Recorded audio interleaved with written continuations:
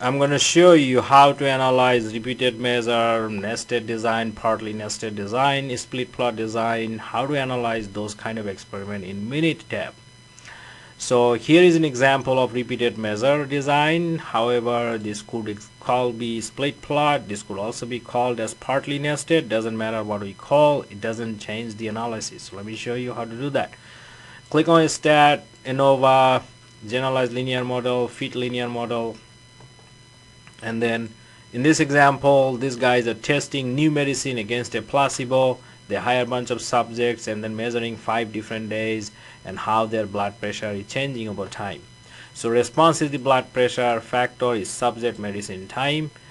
Define this random nested, so subjects are randomly picked. Check that other video, what's the difference, particularly the difference between these experiments. Now subjects are nested in the medicine, so select that there. It's very important.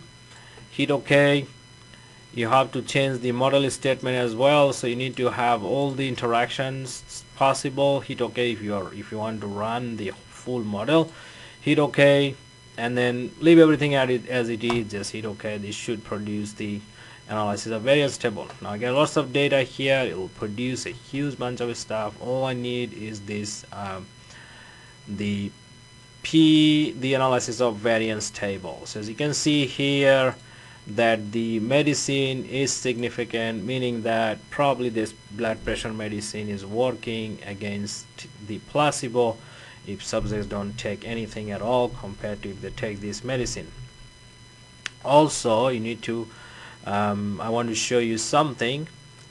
Minitab also produce the expected mean squared table, so you can actually tell what would be the appropriate F statistics from this. So this is the table for the expected mean square. Now check that video on how to develop this expected mean square. So as you can see, for the medicine the error was used. You can see this is the error term was used, so that is associated with this. So this subject nested in medicine is the error associated for the medicine. So if statistics should be basically you divide the mean square of the medicine divided by the subject and so on. So check that video on how to develop those expected mean square and so on. However, in this case Minitab produces the correct F statistics. If it's all random factors, then Minitab probably will not produce the all F statistics correctly or automatically.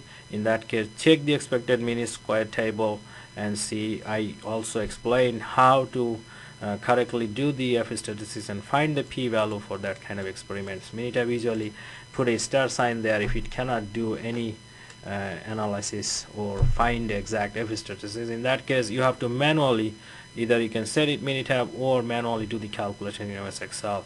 There is a video on how to do that.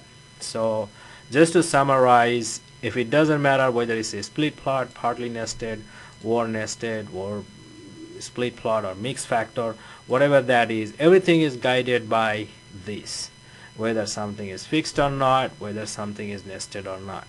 So it doesn't really matter how we call our baby. The analysis method is guided by the factor type, not necessarily what the experiment is called.